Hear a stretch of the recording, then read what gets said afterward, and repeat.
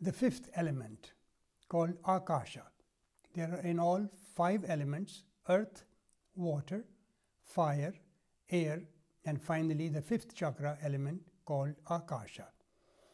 Akasha is also called ether by some people. Now, sound produces Akasha. A grosser sound will produce a gross Akasha, such as thunder or a sound of a cannon or a gunshot that scares people. That's a negative Akasha and it frightens people. Then the subtlest sound will produce what is called Soorya Akasha, and that is the missing link between religion and spirituality. Religions seek a divine force in the outside. Spirituality is involved with a dictum, omnipresence of divinity, which means to seek the divine within, the nearest place.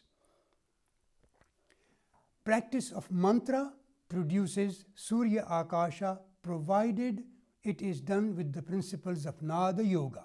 Nada Yoga is a classical form of yoga in India. The purpose actually of Hatha Yoga, the physical asanas, is to be able to hear your own nada, means your own sound. Once you hear your own sound, you begin to see the light within yourself. And that light is what eventually enlightens all the brain cells, all the neurons in your brain firing at one another.